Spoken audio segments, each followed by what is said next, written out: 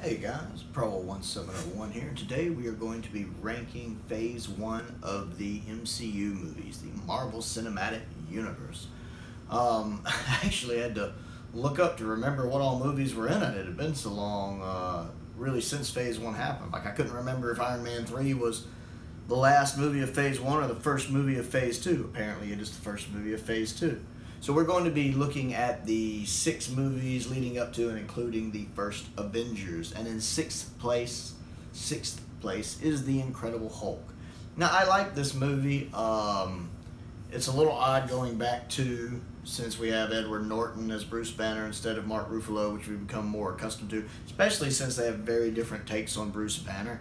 So I have to remind myself sometimes that this is an MCU movie. And it's still good. I like it. It has some nice moments. Like I love that it has the piano theme from the Incredible Hulk TV series with Bill Bixby and Lou Ferrigno. That it has that in the movie. I love that. I love the fact we see the eyes change before the rest of him as a nice homage to that show. Because I used to love the old show when I was a kid, and I still enjoy watching episodes from it every now and then. The line about "Don't make me angry, you won't like me when I'm hungry." I like how they have a little fun with that line, with him saying it in Spanish. That's nice. I enjoy it. I like seeing the Abomination. I like the CGI work done on Hulk in it. Edward Norton is okay. Again, he still looks out of place since we're used to seeing Mark in it now. But it's good. I mean, it's good. I enjoy it. In 5th place is Iron Man 2. And I had a heck of a time placing 5 and 6 because I like them for different reasons. So I had a heck of a time placing which one to put in 5, which one to put in 6. Maybe I've been putting Iron Man 2 a little higher because I've seen it more recently. I watched it again just a few months ago. Because as much as I love the MCU movies and I do enjoy them, I don't rewatch them frequently. I don't own them on physical media. I think I might own the first Avengers. Excuse me. But for some reason I never really picked them up on physical media. I can just watch them on Disney+. But I like Iron Man 2. I feel like Mickey is underutilized as a villain. I feel like Justin Hammer is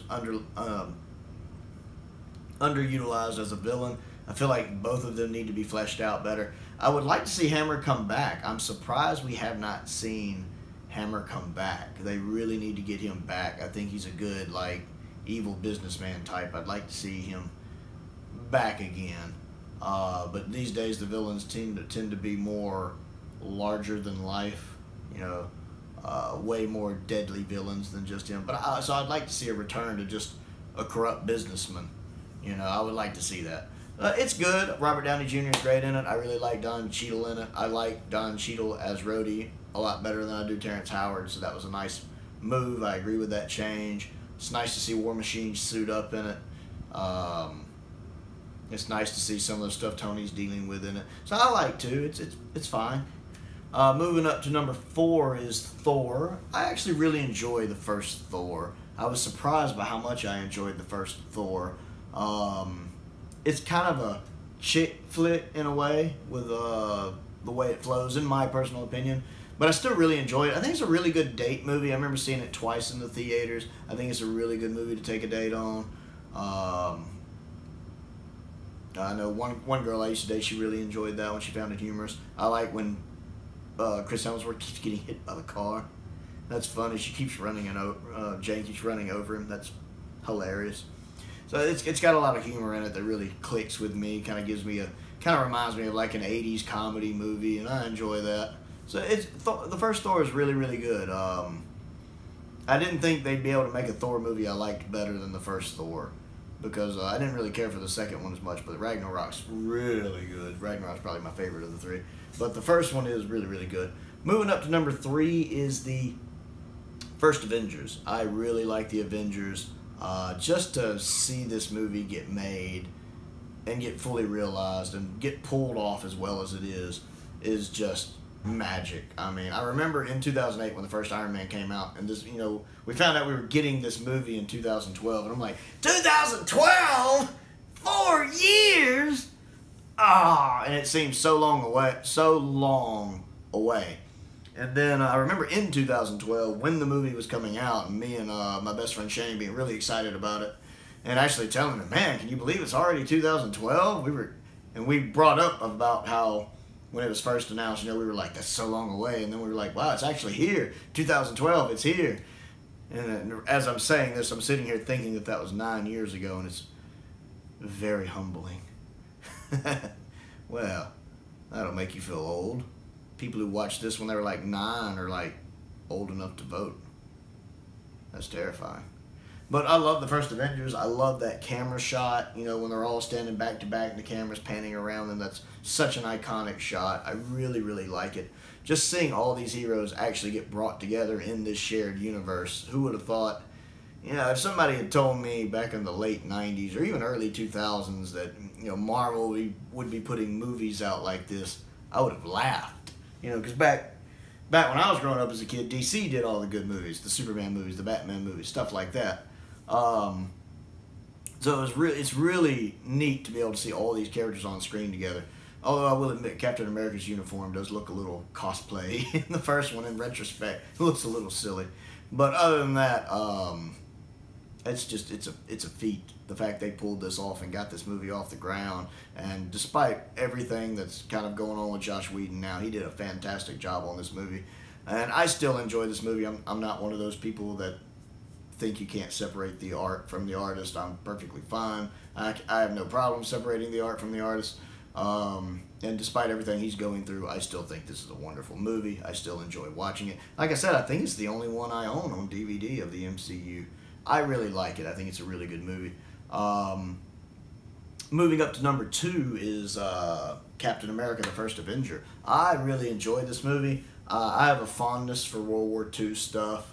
Like, for instance, I love the movie Patton. I love Hogan's Heroes, stuff like that. So I've always, something about this era is just really, really, there's a reason why, like, video games always go back to this era. It's so iconic. And, I mean, it's got Hugo Weaving as the Red Skull, and my goodness, is he so good as the Red Skull. The makeup they used to make him look like the Red Skull is so well done. So well done. Looks so good. Chris Evans. I did not know if Chris Evans could pull this role off because I only knew him as the Human Torch, but he just blew me away. He is really, really good as Captain America. He really won me over quickly. I like Haley Atwell as Peggy Carter. She's such a good character. It has Tommy Lee Jones in it. I like Tommy Lee Jones. There's so much good in this movie. I really, really enjoyed it. It's such a good period piece, and really sets things up for the Avengers at the end in a really, really nice way. And number 1 on the list is the first Iron Man. This is one movie I just absolutely love. I love the first Iron Man. I would love to get a really good steelbook of it, but I never see a steelbook for it that I actually like. Like, I've seen the Mondo one, and I've seen a bunch of others. I'm really picky about my steelbooks because I love steelbooks, but I'm really, really particular about the art, and I don't ever see art for this one that I like. But man, Robert Downey Jr. is just so good in this role. He just embodies this role so well. He's so phenomenal, and he really, really gets Tony Stark as a character. And it's just magic to watch him act in this movie. I'm not a big fan of Terrence Howard as Rhodey. I really like Don Cheadle better as Rhodey, so I was kind of glad that they moved away from Terrence Howard in this one. I've never been a big fan of him as an actor. I like Jeff Bridges in this movie. Despite the fact, Ebediah Stone, whatever his name is, Jeff Bridges' character in the movie, he's a little two-dimensional. You don't quite get his motivations for this. If he was such good friends with Tony's dad, when did he turn all evil and everything? He's not very fleshed out, but Jeff Bridges, being as good of an actor as he is, he still gives more to the character. Him playing the character does lend more credence to the character, and I really enjoy him in the role. I mean, if this movie had bombed, we wouldn't have the MCU. We wouldn't have this shared universe that we have. So a lot was really riding on this movie, and it really paid off. It really worked. And a good bit of that is down to Robert Downey Jr. in this role. I really, really like this movie a lot. It's probably one of my favorite MCU movies, period. It's definitely my favorite from Phase 1. So that is my list. What do you think? What is your ranking for Phase 1? What's your favorite? What's your least favorite? Comment down below. You know I always enjoy interacting with you guys. Other things to do, click the like button, click the subscribe button, click that bell for notifications. But most importantly, stay safe out there and thank you for watching.